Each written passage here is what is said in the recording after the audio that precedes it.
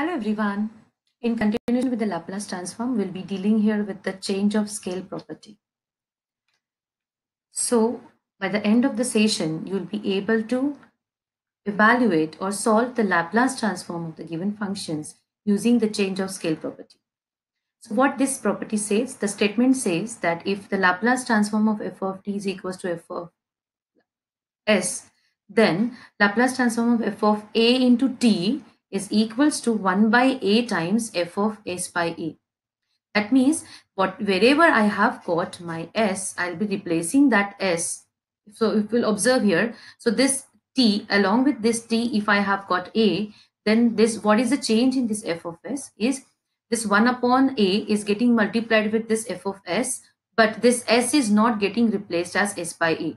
So every s we will be replacing as s by a in the change of scale property. The examples are very simple, but to have the understanding of this topic or of this property thoroughly for you, and I'm just giving the proof also, and I'll be just running through the proof very fast because it's just a simple integration, nothing more than that. So Laplace transform of f of t is 0 to infinity e to the power minus st f of t dt as per the definition says, then if I'm replacing my f of t as f of at, where will be the change? So this would be the change. But what we can do it, we can make the substitution here. So we can make the substitution at is equals to x because of this. So I have got this at, so I'm replacing this at variable with some x variable. What will happen at that time, this dt would be dx upon a, because I need to have the substitution in such a way that this integration would be replaced, that this dt would be replaced as dx upon a. Then when t is 0, my x becomes 0, as it's just a scalar multiplication here. When t is infinity, at that time x is also infinity. So the limit would remain the same. So Laplace of f of at is 0 to infinity e to the power minus s x by a. What are we doing it exactly here? So if we'll just observe here, so this is a t, this t is getting replaced as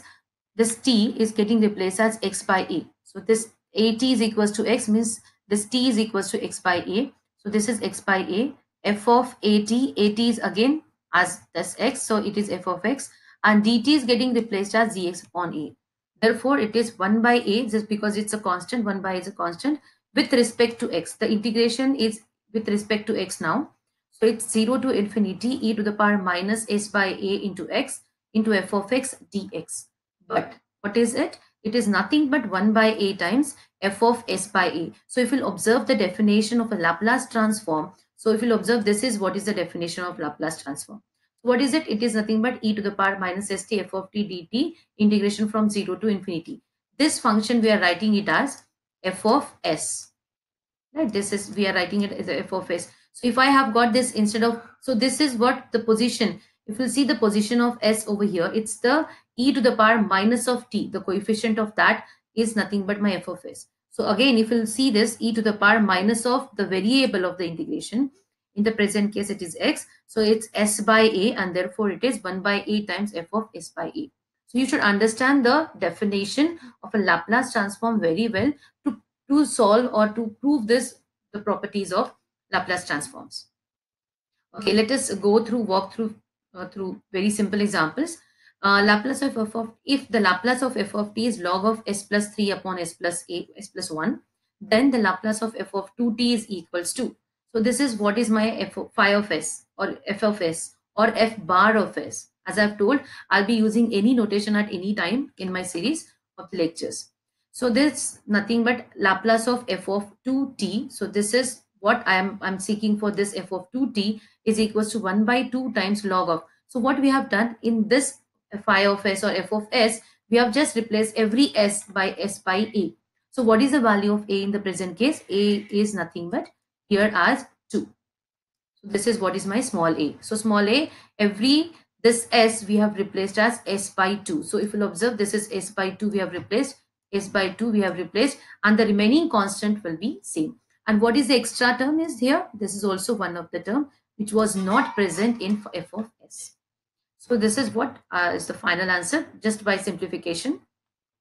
Then suppose this is also very important question actually.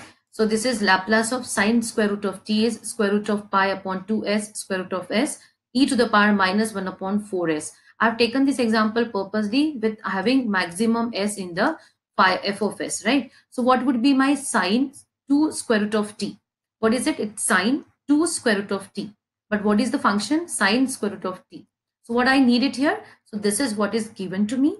What I wanted, I want sine 2 square root of t, which is same as, so this 2 would come inside the bracket, inside the square root sign. Why I need that? Because my function is this, right? This is the function sine square root of t.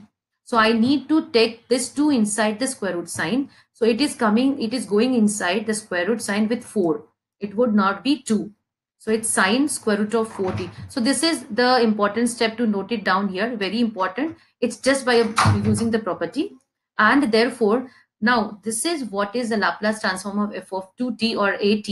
At. Now what I have to do, a is in the present case is 4, and every s will be replacing as s by 4.